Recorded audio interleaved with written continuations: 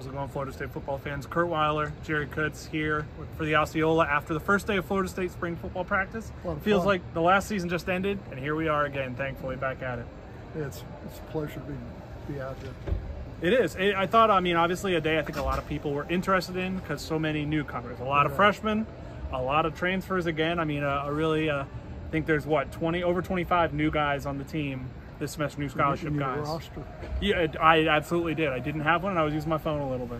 That and Cupper and I were complaining about the fact that even the guys you know are wearing different numbers now. That too. Azaria Thomas had, I thought, a really good day. We could start with him. I mean, he really impressed. He switched to 8. He's a guy who switched numbers, took Renardo Green's number, and I thought had a Renardo Green-esque day. It was a very good lockdown type player. I thought it was a day the defense performed well. I think you often hear the defense is ahead of the offense to start, especially when you're introducing so many new quarterbacks and receivers and just new guys all over the offense. But I thought it was a good day for a lot of guys on defense. I did too. And I've noticed Azaria doing a lot of coaching.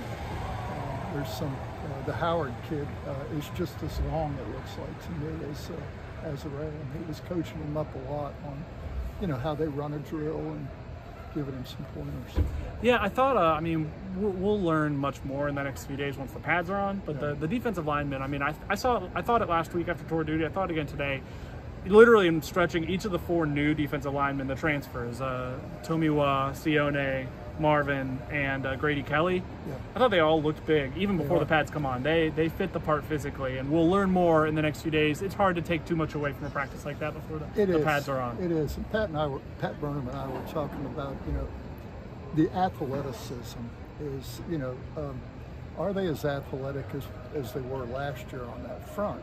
And I think it's hard to make a judgment right now because those 4 guys are trying to learn the drill.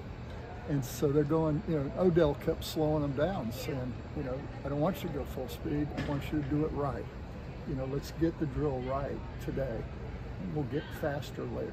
Well, and it's, I think, a differently shaped practice for some guys, too. I mean, we talked to Malik Benson after the practice, the Alabama wide receiver transfer, and he said 24 periods is the most he's ever had in a practice. They're like, yeah, I guess, I don't know if Bama did less longer periods or how it was scripted, but it's a little different all around. But I thought Malik had a really good day. I mean, the speed is as advertised. He caught, I think, a deep ball from DJ Uyunglele at one point. We should talk about DJ, obviously. That's the thing a lot of people care about.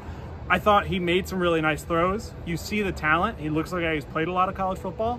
He also, I think, looked like a guy surrounded by brand new teammates and in learning a new offense, and that it wasn't perfect right away. Not that you would expect it to be. No, it wasn't. He had, I wrote in my notes, and I didn't include it in the report I gave you, but he right after throwing a duck, he threw a beautiful slant pass that was.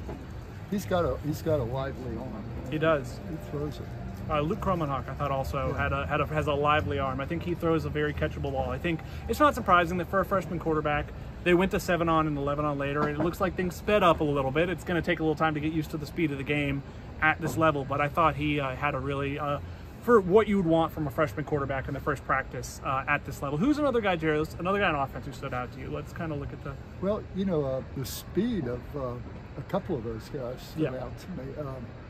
Douglas's brother, Jalen Lucas, Lucas can fly. The speed is something. The acceleration also really wowed me. There was a screen. He caught a screen in 11-on, took off down the sideline, and he hits top speed like that. Yeah, like he flashed right in front of me. It was like, oh, wow. He is. I thought Cam Davis does not look like a true freshman. We've said that kind of all along, but he's a physical specimen. I thought some of the receivers had really good days. I mean, we're going to get into all of this on the Osceola. We're going to have an extensive written up report. We could talk for an hour about it because we're excited. We will soon enough, I'm sure. Let's see a little more, and we will have a longer talk. You know, my observation, one, because that was my assignment today, was defense, and it's my passion.